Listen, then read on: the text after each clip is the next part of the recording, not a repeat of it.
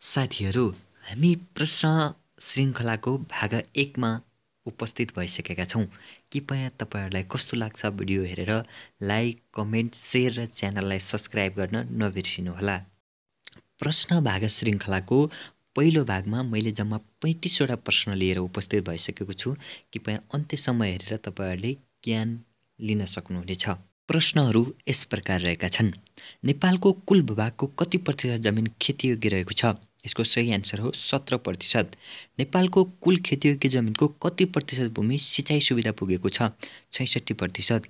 राष्ट्रिय कृषि व्यवसाय नीति कहिले जारी भएको हो? 2000 विक्रम सम्वत 2063।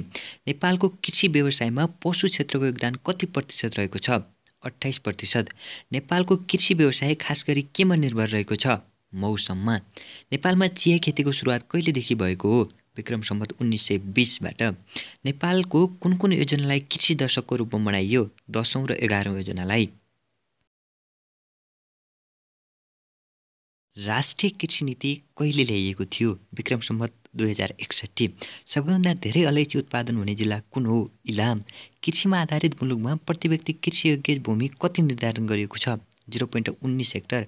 नेपाल सरकारले 20 वर्षीय कृषि विकास आयोजना कहिले तर्जुमा गरेको हो? विक्रम सम्वत 2052। नेपालको प्रमुख खाद्यान्न बाली कुन हो? धान। धान खेतीका लागि उपयुक्त माटो कुन हो? पाङ्गो। सबैभन्दा बढी धान उत्पादन हुने जिल्ला झापा हो भने सबैभन्दा कम धान उत्पादन हुने जिल्ला कुन हो? मुस्ताङ। नेपालको कुल धान उत्पादनको कति प्रतिशत तराईमा उत्पादन हुन्छ? 74%। धान खेतका लागि कति तापक्रम आवश्यक पर्छ? 25 देखि 32 डिग्री सेल्सियस। नेपालको दोस्रो खाद्यान्न बाली कुन हो? मकै। मकै खेतीका लागि सामान्यतया कति तापक्रम आवश्यक पर्छ? 18 डिग्री सेल्सियस। नेपालको तेस्रो मुख्य बाली गहुँ हो भने चौथो बाली कुन हो? कोदो। विश्वको पहिलो नगदे बाली कुन हो? चिया। नेपालको प्रमुख 2 रेसादार बाली कुन हुन्? सनपाट र कपास।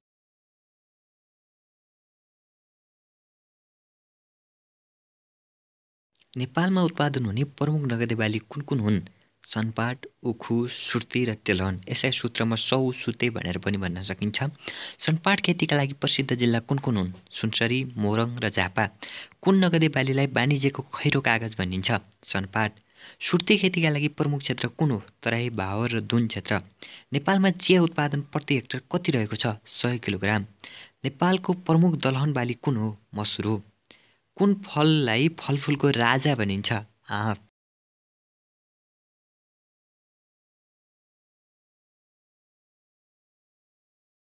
कुन फलफुल प्राय सबै मौसममा पाइन्छ?